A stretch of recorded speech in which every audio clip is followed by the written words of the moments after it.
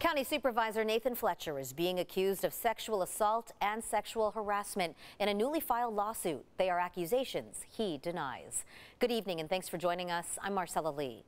The lawsuit, filed by a former San Diego Metropolitan Transit System employee, comes just 3 days after Fletcher announced he was entering rehab for alcohol abuse and post-traumatic stress. CBS 8's David Gottfredson has the details and joins us live now from our newsroom. David? Most people know Nathan Fletcher as a county supervisor, but he also served as chair of the San Diego Metropolitan Transit Board. He resigned from that position today in the wake of a sexual harassment lawsuit filed this week by a former public relations employee with MTS. The lawsuit filed by Grecia Figueroa could have been filed anonymously under the name Jane Doe, but her attorney chose to name the 34-year-old, and as a result, CBS 8 is naming her as well.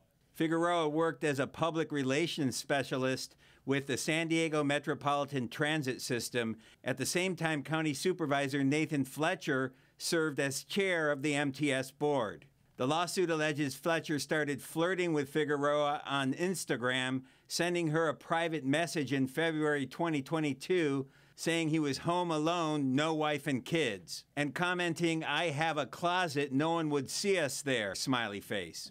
In May 2022, Figueroa met Fletcher at a hotel for a drink, according to the lawsuit, and he took her to the 16th floor in a stairwell where he, quote, put his hands on her and kissed her. Figueroa insisted they stop and went home, the lawsuit said. In June of last year, after an MTS committee meeting, Fletcher allegedly met Figueroa in a conference room and, quote, put his mouth against hers and began to grab her breasts through his clothes. Ms. Figueroa pushed him back, according to the lawsuit.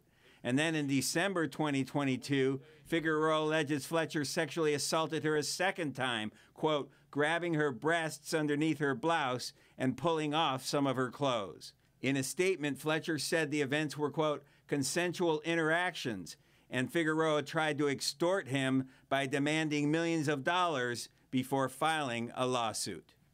Now, Figueroa was fired last month from MTS, and her lawsuit alleges unfair retaliation in the workplace.